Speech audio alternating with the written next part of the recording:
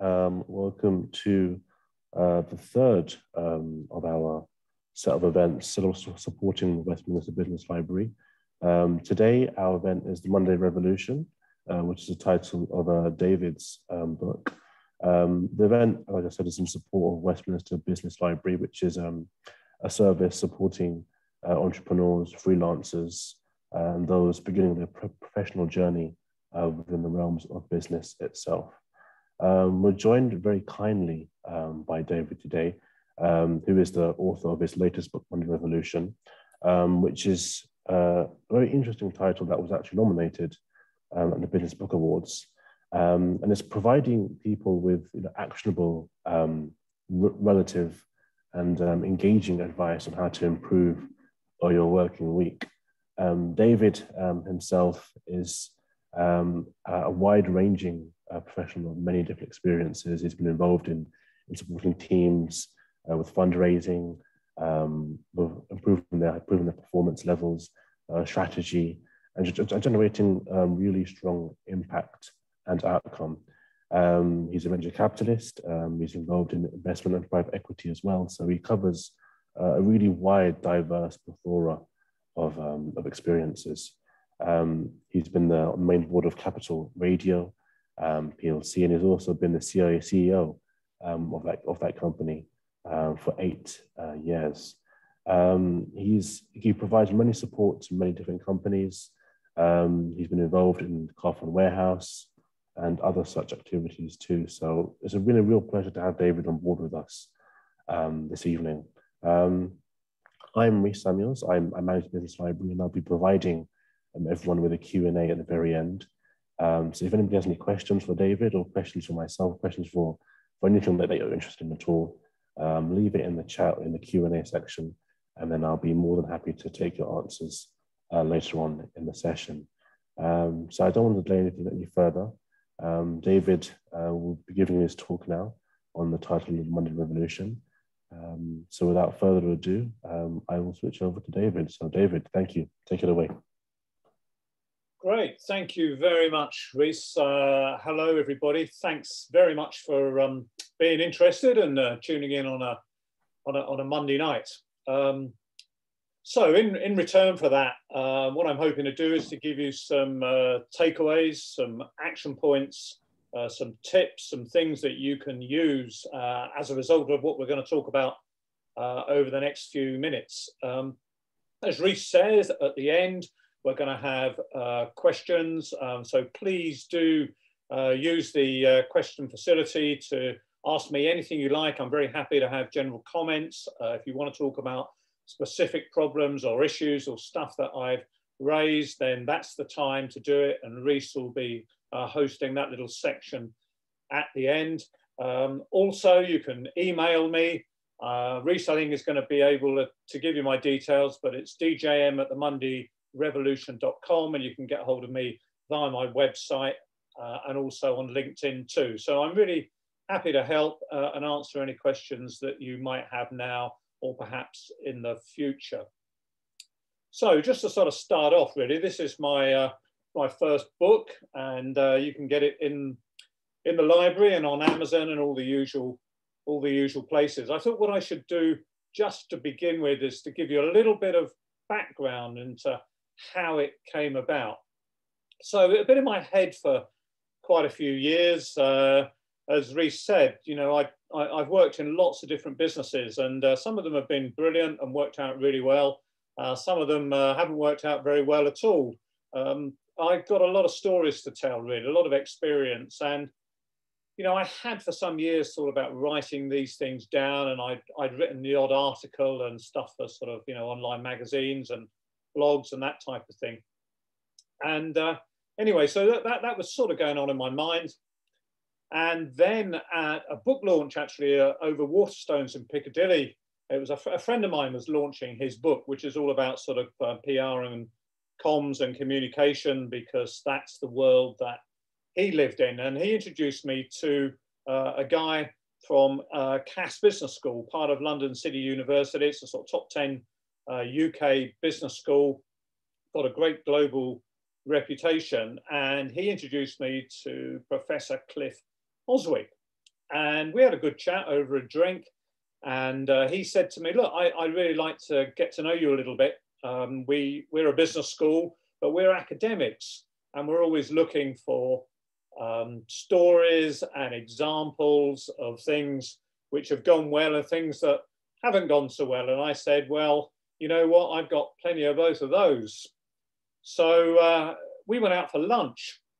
And again, he sort of stressed the fact that they're academics and they don't have first-hand experience. They get people into their business school to talk about case studies, and you know, that was really the theme of our lunch. So we started talking about, and he asked me about my career and what I've been up to. So I told him that that I'd left school at 16. I did an engineering apprenticeship, which, you know, took quite a long time. Apprenticeships don't seem to be that long these days, but it was 5 years when I did mine. And I sort of stuck it out, but I've got to say, I didn't really enjoy it very much. And as I went through it, I didn't really have too much enthusiasm for continuing it when I'd sort of finished it. So so I didn't, and I left, and I did 2 or 3 other things, which I won't bore you with, but I ended up selling chocolates for Terry's. Chocolate oranges and all the other stuff that they used to sell. And that was the beginning really of my sales career. And some of my stories in the book and the stories that I started to tell him really revolve around the things I learned as a trainee salesman. And those things are still with me now. And that's a long, long time ago I started doing that. But those lessons actually carried me through, right through to being chief executive of Capital Radio, actually. So we talked about my time at Capital and all the things that we'd done there. We discussed my time at Carphone Warehouse when I was on the board there as a non-executive director, and they had lots of interesting things going on. I moved around at that time. We're going back now sort of about 15 years or so. When I was on the board of Carphone, I left Capital Radio about 15 years ago. I joined the board of Carphone Warehouse. And it was really at that time I went to work for a company called Ingenious Media, and they had a venture capital fund. And if you're not familiar with those things, basically, it's a lot of people had put their money into this fund, which Ingenious Media had said, if you give us this fund to invest in early stage companies, startups and small businesses and some ideas, we'll be able to turn that venture capital money into a good return over a period of time. So I joined Ingenious Media as a director, and I was on the board there. But really, my interest was in venture capital and helping them to allocate what was a lot of money. They had £100 million to allocate to early stage companies, and my role within that as an operator and former director of a business, basically, you know, I knew about revenue and costs and finance and sales because that was my job. And a lot of the people around me at Ingenious Media didn't have that experience. They were very smart people. They were lawyers and accountants, and they had professional skills that I certainly didn't have. But I've been an operator. I'd run businesses and seen what happens. You know, things don't run in straight lines. So that was really the start of my interest into venture capital and early stage companies.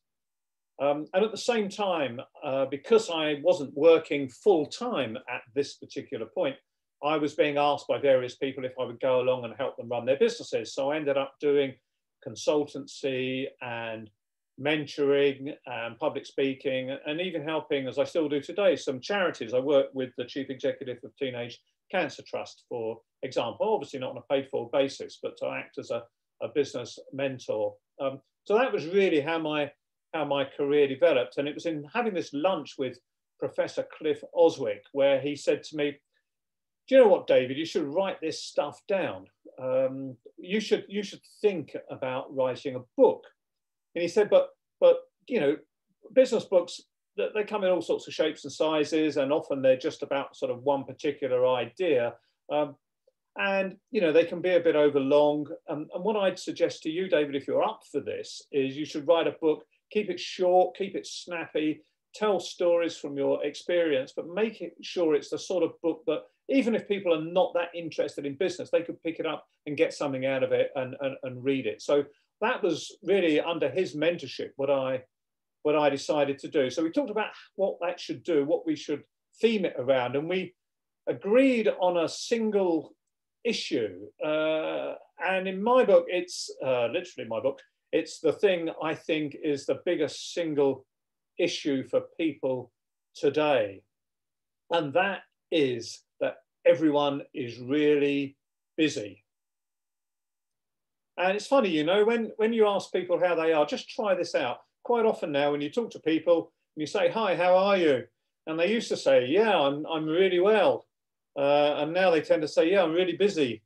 There's been a real shift in all of that. And certainly my experience and the experience of Cliff, who talks to a lot of business people because they're there doing their MBAs and trying to learn about the theory and practice of business at his classes or in his classes.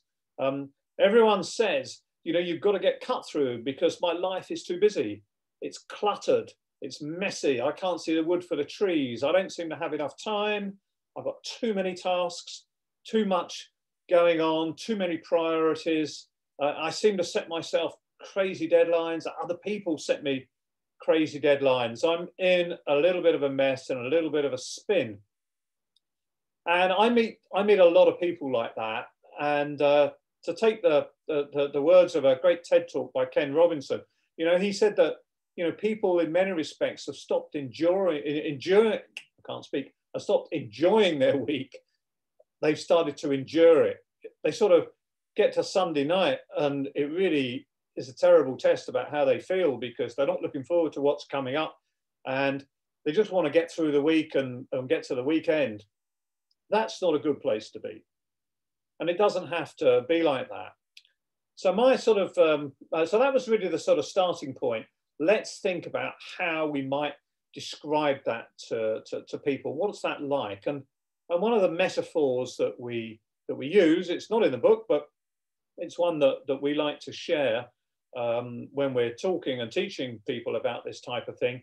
We say it's a bit like unpacking a new computer out of the box. So you get your new Samsung or Apple or IBM or whatever it happens to be, and you take it out of the box, and it's a great new thing, and it's fast, it's responsive, and when you use it, things happen, right? It gets done, like a new phone too. But over a period of time, we tend to add apps, we download stuff, we put programs on it, we stick in videos, we're into several cloud-based things, we've got spreadsheets coming out of our ears, there are photos, there are podcasts. But what tends to happen is we don't delete stuff, we just keep adding it. And you get to the point where the hard drive, and actually you can't even remember what's there. And we sort of say, enough is enough. And sometimes it actually quite helps if the thing breaks, right? Because you always get that option, don't you? On your phone or on your computer is, do you want to go back to factory settings? And that's really what my book, The Monday Revolution, is about. It's about going back to factory settings. It's what occasionally we need to do in business and in personal life. So this is about a reset. That's what my book's about. It's about a reset. It's how can you go back to basics? And the Monday Revolution for me, and I know a lot of you have started your own businesses or you're going to start your own business. Okay, well, the Monday Revolution for me is a startup. I said earlier that I've done lots of different things and I was helping and mentoring people. And actually what I discovered was that when you write a book and you post it on LinkedIn and you run some events around it and everything, that you can create a business out of this. And just for the record, I'm not getting paid for tonight and I wouldn't expect to be, but people will pay me to talk and help them and everything. And having a book is a real opportunity because it gives something to people to grab hold of. So and you'll see this if you go on my website, I've started to try and build a business around my book. Okay, so my business is the Monday Revolution. And it's not just about a book, it's all the things that come out of it. So it's unsophisticated, it's back to basics. There are simple approaches to common tasks in my book that you can use for business and you can use for life. It's back to first principles. And each chapter in that book deals with everyday tasks. And at the end of each chapter, and people have said that this is really helpful, which I'm glad for the feedback. At the end of each short chapter, there are things that you can do. And if you add them all up, there's over 100 things that you can do in the book that don't really cost you any money, and you can start doing them from Monday. So I think it's a great thing. How can you seize back control? This is really what we're talking about. How can you get control back of your business life? How can you get control of your personal life and do the things that matter, and not have that sort of feeling on a Sunday that you've lost control and you're not really enjoying it very much? Okay, I'm sure you're not all like that, but to a lesser or greater extent, you know, we have these feelings, don't we, when we look in our calendar and we think, right, what's coming up? Oh yeah, I like that, not looking forward to that, need to get through that, that will be a great result, and so on and so forth. All right, so let's do some of the things that matter. Now, what I want to do over the next few minutes is talk to you about 3 things. Okay, so I'm going to give you, I can't obviously do the whole book, that would be crazy. So I'm just going to tell you 3 stories. I'm going to tell you about what was going on. I'm going to tell you what we did to fix it. And those are the little tips that you can use. So if this story, if any of these 3 stories resonate with you, then perhaps you'll be able to apply some of the things that we're going to talk about here. And these are just 3 examples of, and they're all real life. And these are 3 examples of things that occur on quite a regular basis. And as I say, I do a lot of work with different people, and these are the sorts of things that crop up all the time. So let me start with a guy who I work with called Stephen. I'm just going to have a little sip of water and then I'll get going.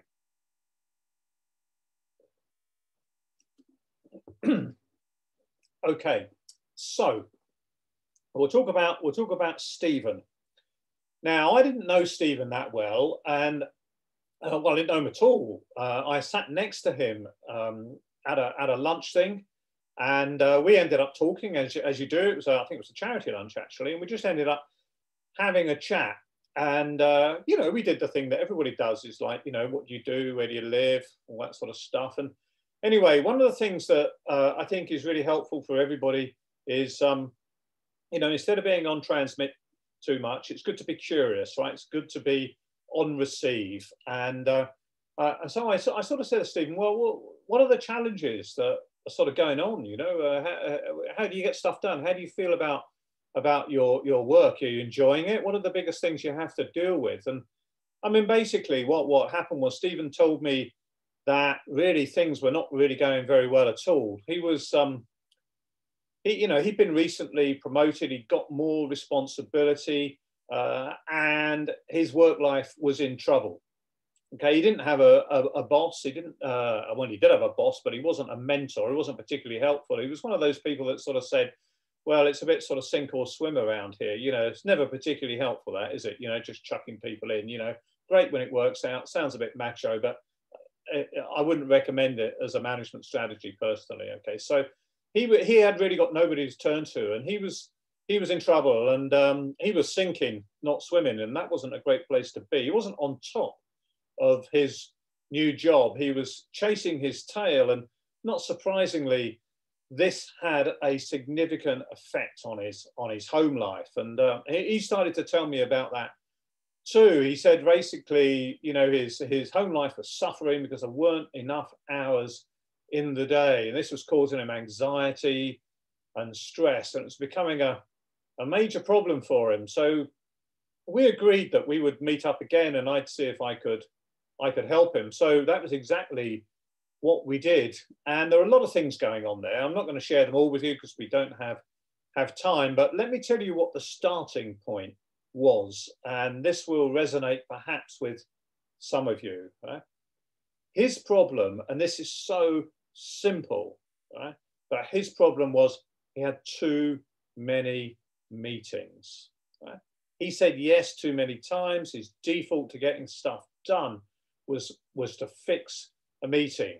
And this is a really, really common issue for people. And it's become more difficult since we've had this sort of open calendar opportunity. So if you work in one of those worlds where people can see what's in your calendar, then that enables them to put things in the diary. And, you know, I see an awful lot of that going on at the moment. It's really bad policy. So if you're doing some of that, I suggest you have another look at it, because having the ability to put meetings in people's diary just sort of, you know, it just takes time away from people, and it's really not a good thing. And if you can shut that down in your system, that's a good place to be. But some companies have that as a policy so people can see what's going on and so they can get calendars in, okay? But you need to block some time off. But let me tell you what I did with Stephen, okay? Let's go back to Stephen, talk about how he started to approach his problem.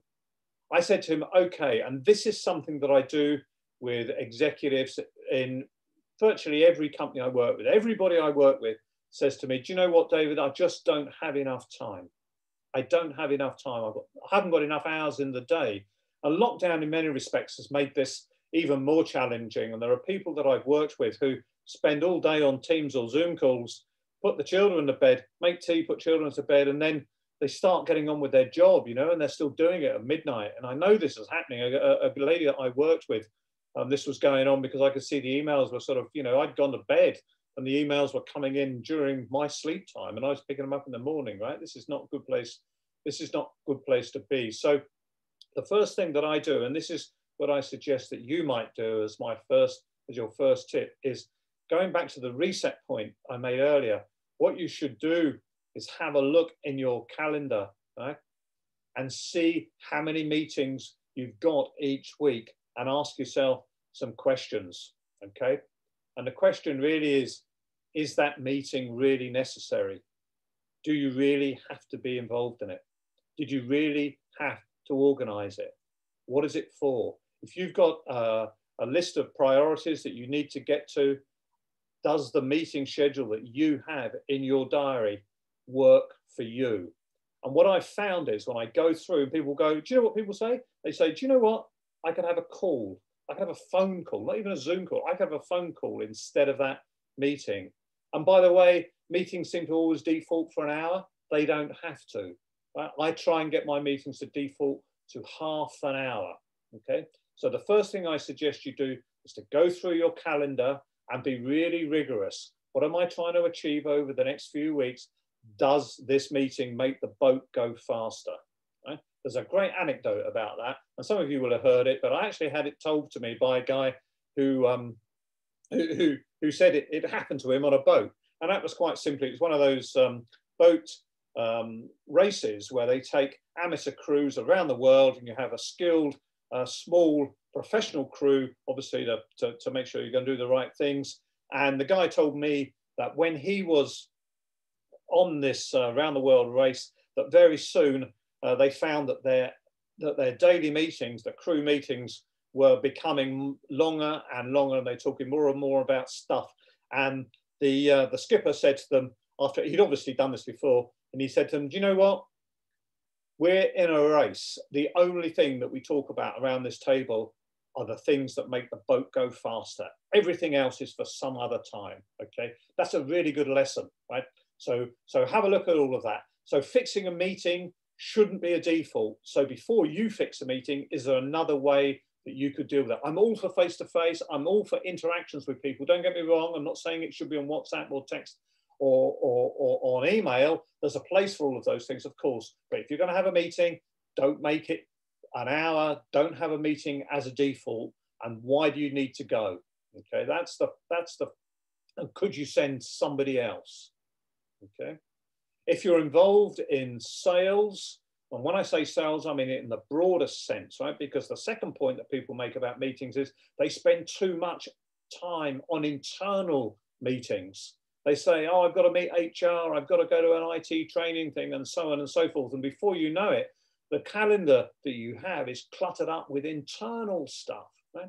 And so I suggest to people that when they're going through their calendar, what they need to do is to mark what's an external meeting, a client-facing meeting, or something that's going to make the boat go faster, compared with an internal meeting. And my ratio for that, and you can make your own ratio, but my ratio for that is 80-20. That's only 20% of your meetings should be internally focused each week. The rest of them should be externally focused, right? I never meet anybody who says, I'm spending too much time with clients. I meet a lot of people who say I'm spending too much time in internal meetings dealing with stuff. And you know what? An awful lot of people go, I don't even know why I'm going to this meeting. I don't know what it's trying to achieve. So the second thing is, if you're chairing a meeting or putting a meeting together, keep it tight. And my particular rule on this is have a 3-point agenda and don't fix a meeting for more than 30 minutes. And under no account, finish with any other business. You know why? Because people don't turn up at a meeting with any other business, but they think of stuff while you're talking. You get to what you think's the end of the meeting and you say, anyone got anything else to talk about? And they have. They always have. And before you know it, you've overrun, everyone's late for the next meeting and so on and so forth. I see this happen all the time. So I tell you how I run it. I chair a few boards, and the way that I start my meetings is to say, everyone's had the agenda, you've all had the notes from the last meeting, that's great. I'm going to assume you've read them all. And is there anything that isn't included on the agenda that you want to talk about? Okay. And I promise you, at the beginning of a meeting, nobody has anything else that they want to add to the agenda. Right? So when I finish the last item, that is it. We leave the meeting. Okay. So that's my suggestions to you on meetings, scheduling your calendar, getting rid of the clutter, getting rid of the stuff you don't need to go to, keeping it tight, keeping it short, prioritizing and making sure your ratio between external stuff, interesting things, and internal is the right one for you. Okay, my second story revolves, and by the way, Stephen's a lot better now. I know you were thinking what happened to Stephen. He's a lot better now. Okay, he's on top of it, which is great. And also he got a better boss, and that helped. And I couldn't help with that. You get the boss you deserve sometimes. Okay, I hope I was one of those.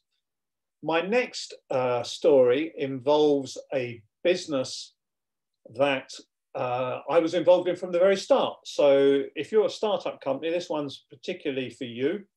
And it's about networking. That's the thrust of this. But I'm just going to tell you about the company a little bit, just to tell you how it sort of got started, okay? So going back 10 years, I was introduced to a guy called Richard Townsend, and I didn't know him at all. And he was building a business teaching marketing people the world of digital, okay? So he was teaching them about the language of digital. He was teaching them about the difference between the internet and online, helping them navigate their way through what was at that time was much more a sort of emerging marketplace. And he was doing this in face-to-face training with a small group of people. So he had some really nice clients. He started out, he was an expert on this, and he was going out seeing companies, using his contacts to build a business. Anyway, I got introduced to him, and I, you know, how's it going? And, you know, he told me what he did and everything. And I said, well, is there anything you need? And he said, yeah, I need help.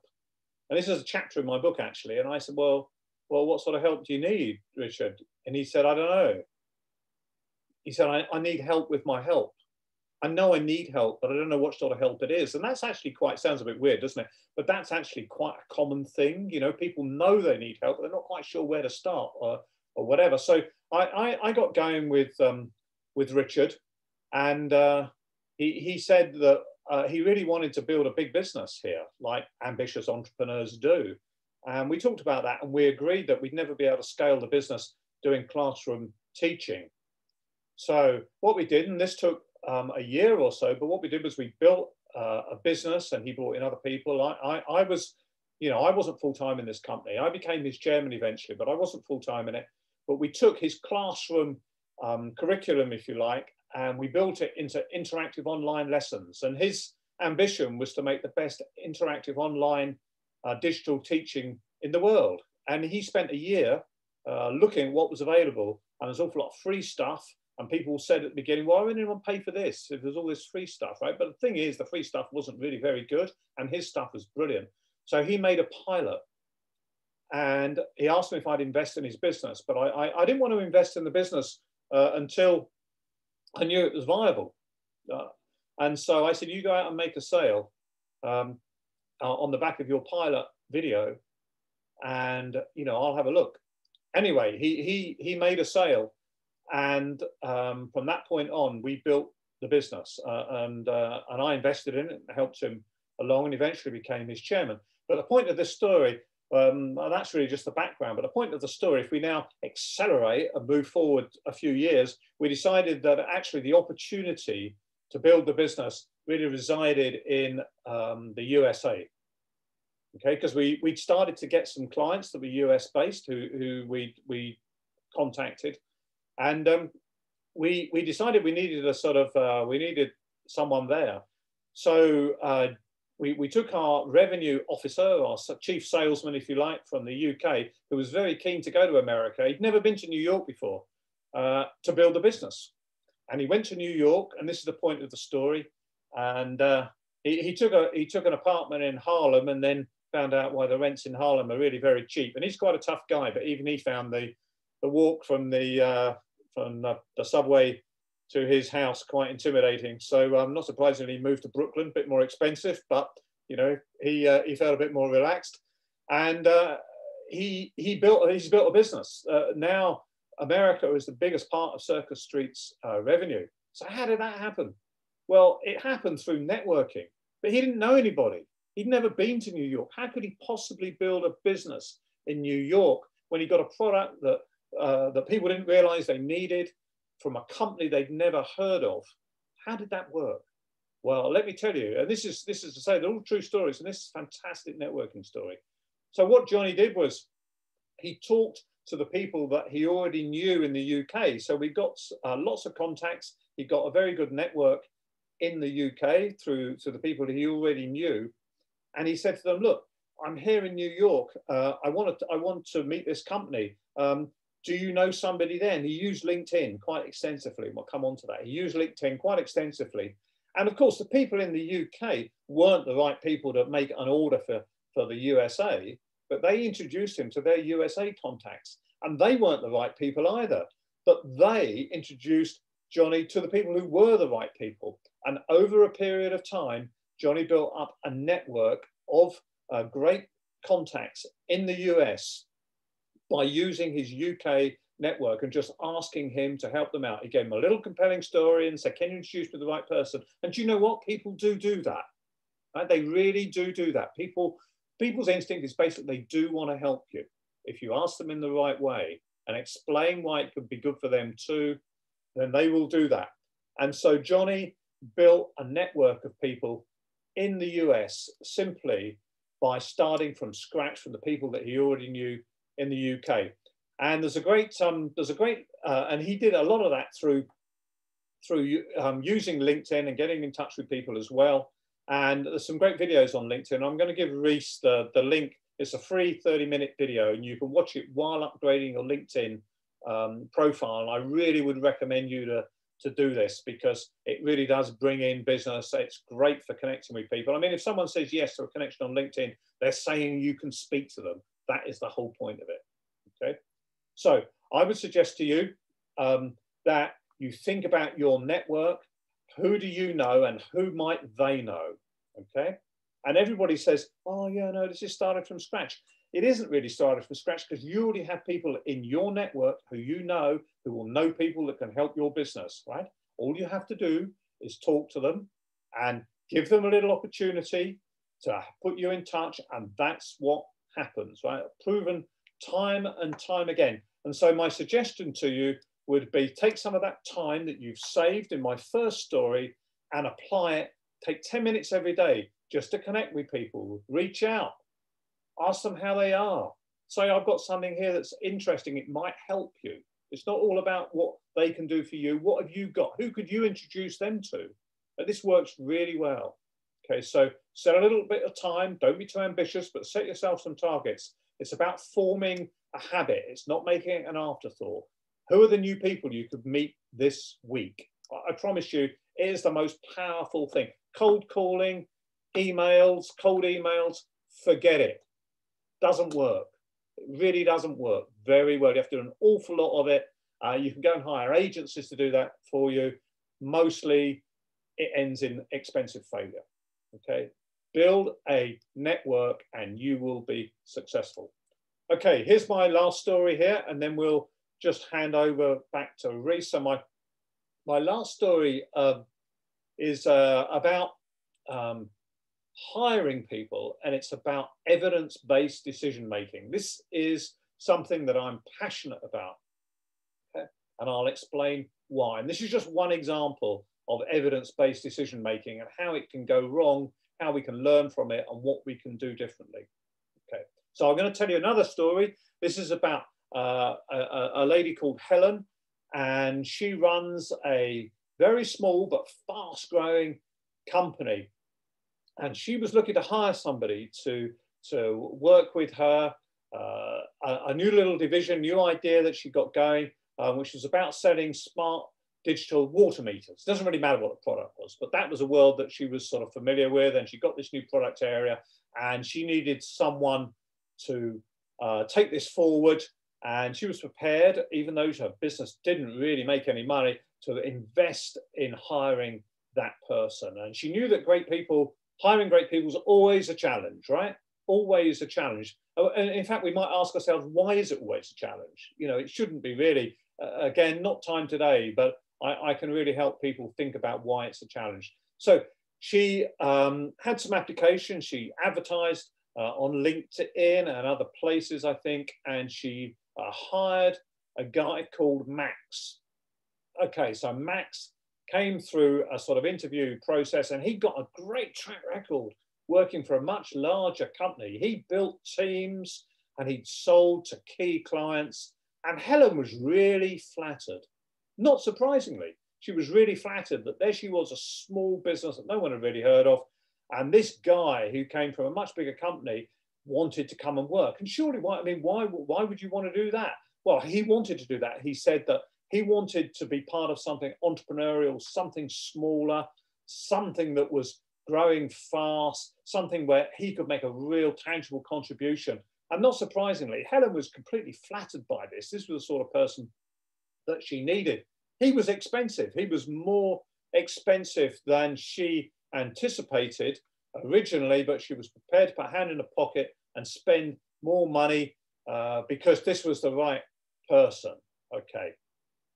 So that all sounds really reasonable, doesn't it? And we've all been there. I've certainly been there. I've certainly know it when you see it, you know, difficult to find good people, as we say. And there was this person who just sort of showed up. All right. So how did it go? Well, you know, it didn't work out as planned. It didn't work out as planned. And why would that be? Well, it didn't work out as planned because he didn't really have the right skills. Okay, we assumed that because he got a successful career, that he would know what to do. But actually, he came from a big company and he didn't have the skills to sell a product that no one had heard of to people that he didn't know. So back to my previous story, right? That's a real skill set that you need to have, right? And he didn't know how to get out on the street. He didn't know how to present the product. He didn't know how to use a network because the company he worked for before had fed him the leads. And I've seen this a lot, where smaller businesses are flattered by people coming to them from big, well-known blue chip companies on the basis that these guys are looking for something which is more dynamic, more entrepreneurial. And he wasn't proactive because he didn't know how to be, because he'd been fed sales leads. He was bordering on complacent, I think, and he didn't really fit the culture. And that isn't surprising, because when you've come from a big company culture and you're into a much more smaller, dynamic type environment, I mean, basically, and you guys know this if you're running small businesses, there's really nowhere to hide. You know, if you're not pulling your weight and the boss, and you've only got 4 people, you're 25% of the workforce. So, you know, you're going to be pretty exposed if you don't get on with it, right? I mean, that's why people love working in small businesses, you know, because you get that hands-on thing. But for company, it's not the same for everybody, but for lots of people with big companies, this just doesn't really work.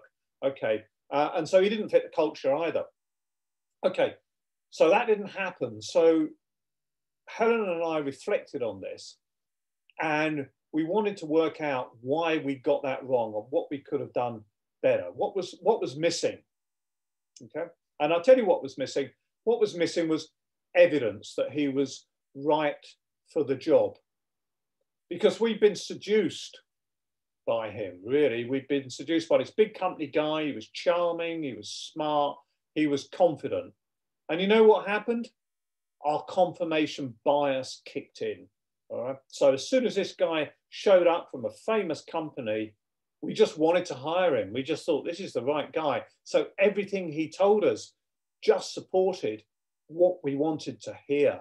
Right? This is called confirmation bias, and it happens all the time, particularly in hiring people. You know that old sort of corny old cliche that we make our mind up about people in the first 30 seconds? Well, it's true, we do. And then we spend the next 25 minutes confirming what we already believe. We know it when we see it. And the problem is that mostly we don't know it when we see it. So if you're going to be hiring people, you need to think about exactly what it is that you're looking for here. Okay? And it's never easy. It's a bit of a minefield, but the more that you can put tests in place, you can put tasks in place. There's a couple of companies I work with who do this very successfully. If you're going to hire somebody that's going to be a creative writer, okay, that's probably an easy example, but make them do some creative writing. You know, you'd be surprised that companies don't actually ask their candidates to do the tasks that they want them to do. Some people are embarrassed about it. I can't possibly ask this important person to do these things. Well, you know, an important person will admire the structured approach that you're adopting and how you're trying to de-risk it. So you should have structured tests and tasks. You should have a structured interview approach. What are the questions that you really want to answer here? How can you dig deep? And then you should take references. Okay, and some people go, well, you can't really do references these days. No one wants to talk about it. Other people go, well, you know, they just give you yes and no answers. Well, it's true, but it's not always true. And sometimes people really do open up. So I think that's really worth doing. And ask this person, when they are telling you all the great things they've done, ask them how they're going to provide you with the evidence, right? What are you going to do? That sounds great. It sounds great, Max. How can you support that? Where's the supporting evidence for these things? You know, success has many fathers, right? So that's what happened with Helen. So my takeaways for you for that really are evidence-based decision-making, okay? What evidence have we got here? Let's stand back from this person that we've fallen in love with.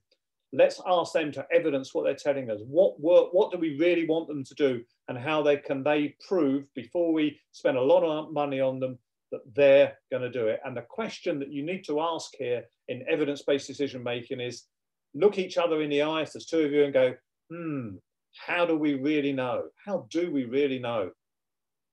Okay, that's my last story with the takeaways, and I'm going to leave you now with a final thought before we go into Q&A, which is you won't get any of this done if you don't have a positive mindset. And I say in my book, you know, revolutionaries have a positive mindset. They've got to believe in themselves. They've got to believe in the people around them. They've got to believe that they're going to win.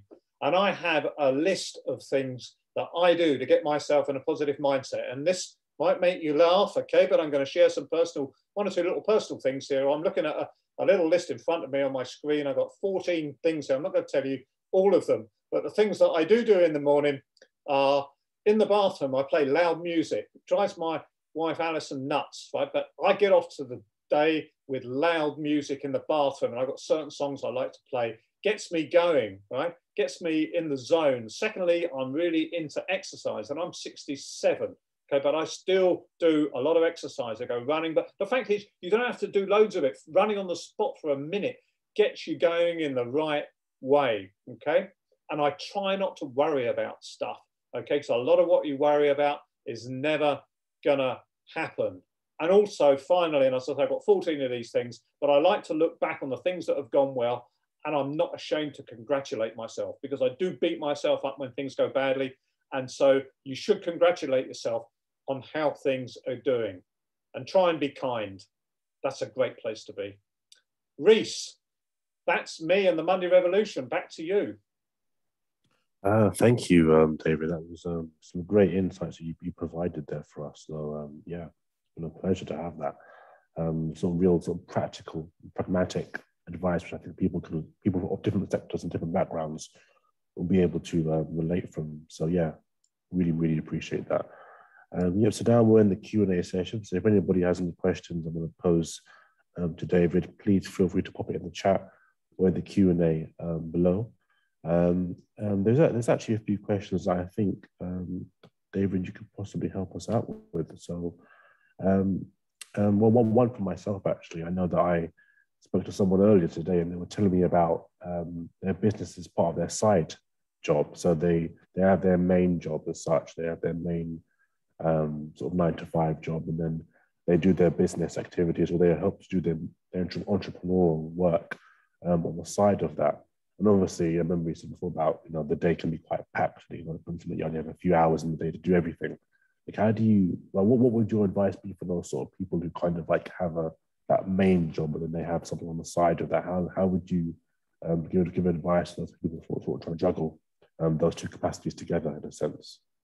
Yeah, that's a very good question, Reese. I mean, if you go and look at, I've got a sort of, you can see behind me, I've got sort of stuff, and I've got business books all over the place, really, and most of them that are about entrepreneurs suggest that rather than sort of take the plunge immediately, if you've got an idea, if you can develop it alongside a job you already have, so you're not sort of giving up your income stream straight away, so you can still pay the rent and develop the job, then I think that really the advice that I would give, that I've seen work, is to make sure that you have a sort of structured approach to that. I mean, I'm not advocating that you should do your sort of side hustle, which might become your main event, while being paid by somebody else. I mean, that's dishonest.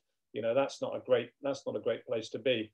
I think what you need to do is, and I think it's easier now in many respects because of the virus, because flexible working has become a thing that is acceptable to most companies now, unless you're a Goldman Sachs or JP Morgan, who seem to insist on people coming back to the office. I know people that structure their day around their new idea and their work idea. So my advice, really, you are going to be ended up working longer hours. There's no question about that. You are going to be doing more, but any entrepreneur that's been successful will tell you, you do have to put the hard yards in, particularly at the beginning, before you sort of take the leap and do it full time. And so what you need to do, Reese, is you need to do it in a very structured way. If you try to do anything when you feel you just might have enough time, it isn't going to work. It really isn't going to work. What you need to do is say, okay, I know that on Tuesdays, I've always got between 6 and 9 o'clock where I can shut the door, or do what I need to do, and that's when I'm going to work on my new project. I mean, that's what I have to do. I cross time off in my diary when I've got new projects to do. I know if I wait until I've got enough time, I'll never have enough time. So I structure my week, back to what I was saying in sort of story one, really. You need to carve out the time and be ruthless in sticking to it.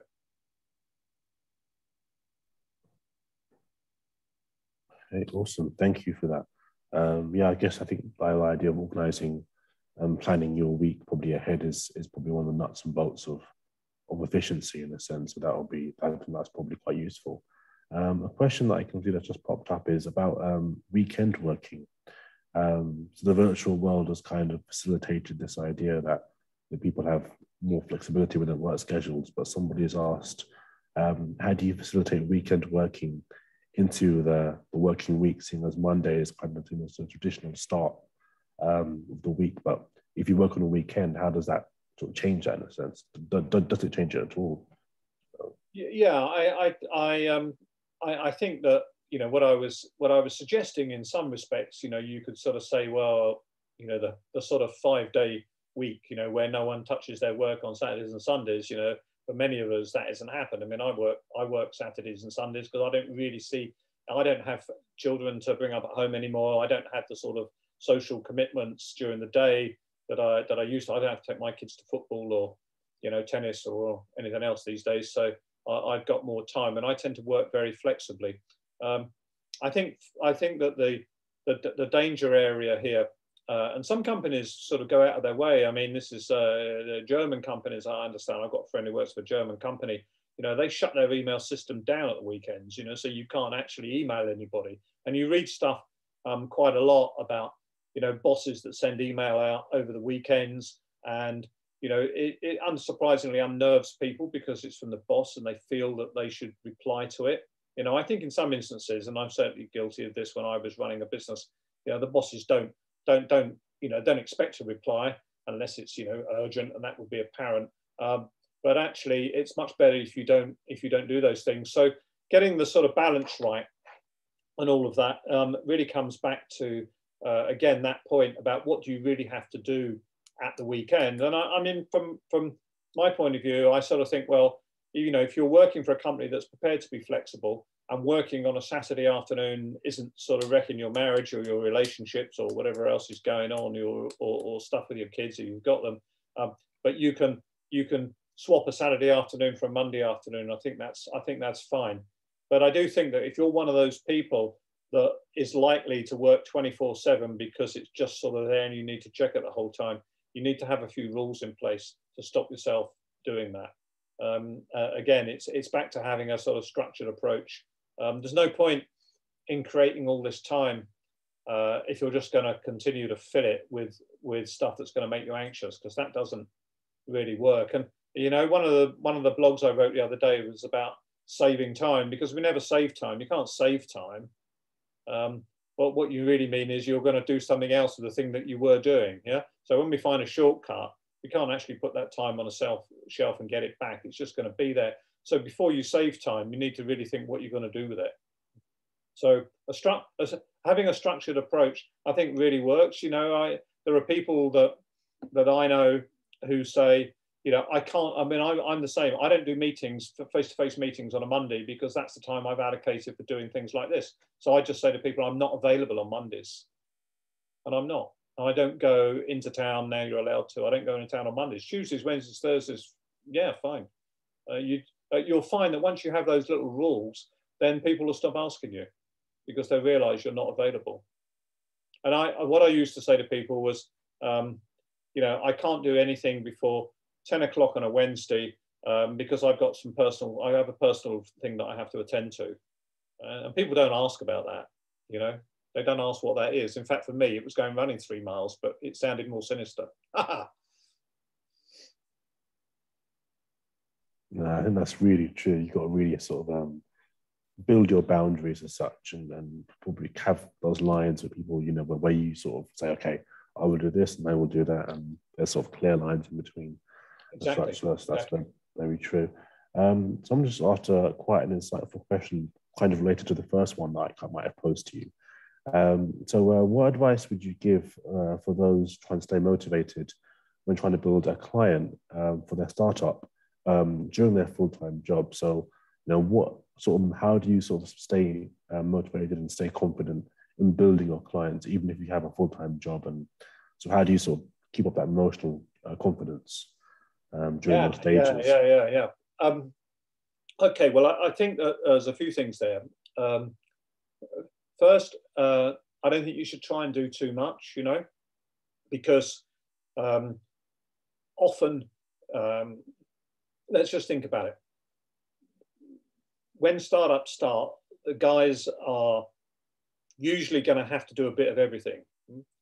So having some focus in terms of what needs to get done when is very important. And I'm a big believer in small steps. Yeah? Anyone who says, well, I want to go out and create a unicorn company, I'm going to start on Monday and I'm going to build $1 billion company, you know, that's impossible. Right? Doesn't mean it won't happen, but you can't get your head around that. It's just too much, right? It's too much going on. So a way of staying motivated is to congratulate yourself, as I said, by having some small steps. Okay. Now, those small steps might be, I'm going to put together by Friday 5 slides which say why someone should be interested in investing in my company. Okay. Not 30 slides, not an audio and video presentation, but some very basic things, and you can build on everything. Okay. This is a proven way of getting things done. So staying motivated is to do with achievement.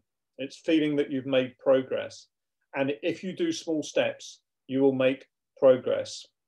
So, and the second thing is you have to be physically in the right zone. And this is particularly important if you're doing this as a side hustle, right? That you're wanting to bring into the mainstream. So if you've had a very challenging day at work and you've scheduled 3 hours in the evening and you're completely wrecked, don't do it. Okay, you've got to know yourself, right? I mean, I know myself, and you need to know yourself if you don't, right? So my productive time is any time from 6 o'clock in the morning until about 1 o'clock, right?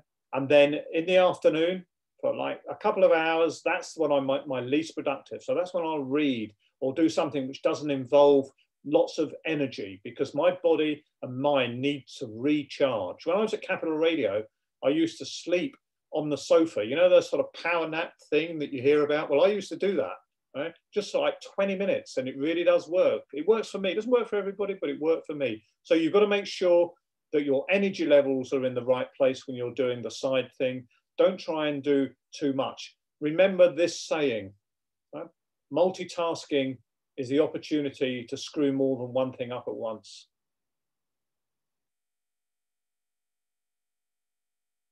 Awesome. Thank you for that, David. We've got a few minutes left, but there's one more question that I think we can squeeze in. Okay. So this person has got a good business idea, but they're kind of very new to this world, and they want to work with a mentor. So where can they get any help? Do you have any sort of like areas where you can put them in the right direction, or anything you can possibly do to support them in any way? Yeah. Okay. Yeah, we haven't really talked about mentoring. Mentoring is really important. I think it's becoming, it's becoming more and more apparent and obvious to lots of different people, whether it's, helping students. I do quite a bit of stuff with schools, and it's quite clear that you need a mentor that isn't, somebody close to you, like your mum or your dad or whatever, right? You need somebody who you can stand back from. So getting a mentor is really good.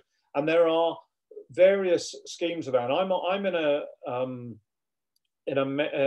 two mentoring groups. Okay, one is called. I'll just have a look at it on my emails. Hang on a minute. One of it is called all. It's called. Let's just see. I'll get it up here. It's called all. It's called the Altogether Company. Okay, and that is a network of mentors, and they put you in touch with people, and you get so many sessions. So that's a good company. All right. The other one that I'm also a volunteer for is one called. Let me just find it. I want to make sure I get it right because I've got a lot of this stuff. Can we put this in the chat, possibly, David, so that they can? Yeah, you can do a sort of a follow up. It's called Be the Business, okay, and that is a government-sponsored scheme, and I'm a member of that. So, yeah, it's called. Let's just see. I've got it here. It's called Be the Business, and it is mentoring for growth. That is their strapline, and they get people like me to work with people who have got businesses who would like a mentor. Okay, awesome. So that's cool. That's the Altogether Company and Be the Business. Okay, so I've just left some of those links in the chat for you guys so that you can follow up from that as well. Okay. I think you mentioned earlier that people can also get in touch with you as well, David, if they have any questions or any advice. Sure. My email is djm for Mansfield at themondayrevolution.com. Awesome. Yeah. So I've got a website called The Monday Revolution, and if you type that in, you'll find it, and you can contact me via that as well. Or the best thing to do is contact me on LinkedIn. David Mansfield, LinkedIn, you'll see the Monday Revolution will come up. And if you contact me on LinkedIn, that's really my favorite thing. I'll tell you why, because if you've done a good job on your profile, I can see what you're doing and it gives me a head start to get to know you and vice versa. Awesome, yeah. That's, I think, the business profile, especially how you present yourself, is very, very important to that as well.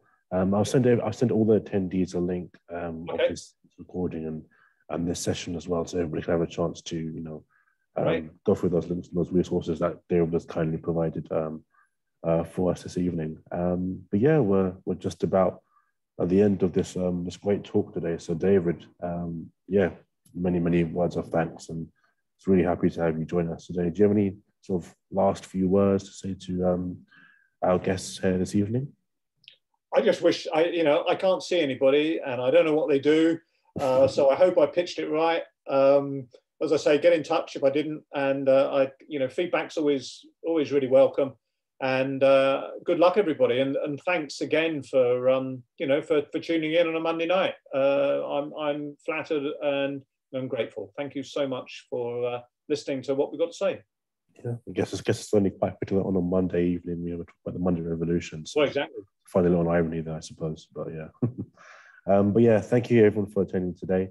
It's been a pleasure. We will have more events of this kind in the future, so stay tuned to our Eventbrite page where we'll be able to check out more of these items, more of this great resources.